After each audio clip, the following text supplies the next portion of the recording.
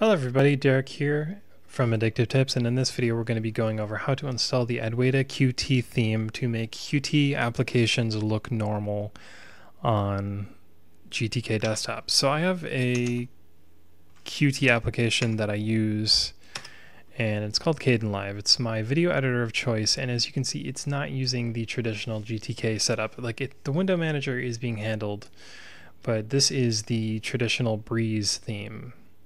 And it uses the Breeze icons and all that stuff. So that's not what I want. So I want to use Adwaita-Qt. So to start off, you're going to need to check the article below and find out all of the dependencies you'll need to install. But once you do that, you can grab the source code, open up a terminal, and get started. So we start off by cloning the source code into Adwaita-Qt, and it'll take a little bit of time. Now once that's done, we can go into Adwaita-Qt.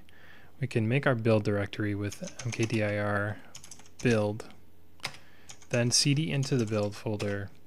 From there we can do the cmake command, which is cmake dcmake install prefix path equals usr ... Forgot the E. Okay, so the C compiler goes through and it checks that all the build files are there. Now we just run make. Now make is going to build everything the way it should be built. May take a bit of time depending on your CPU power.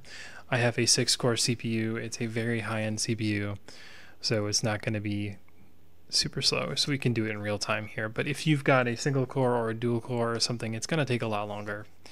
I know it's just a theme file, so you wouldn't expect that, but building stuff takes time. So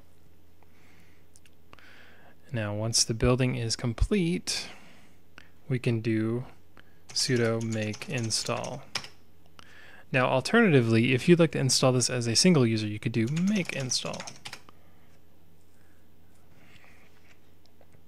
And now that that's working, we need to use the Adwaita-Qt configuration app. Now this is outlined in the instructions, but basically on the article, but basically the reason we need Adwaita-Qt and not our normal theme setup here is because if I go into themes, this is only GTK stuff, so you're not going to see Adwaita-Qt in here. Instead, like I said, we need the Adwaita-Qt app, Adwaita-Qt config.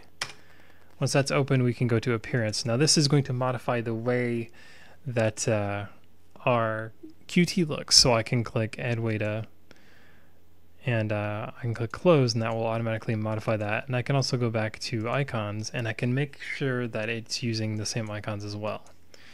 Now if I go back to Kdenlive, it should be loading the Adwaita theme.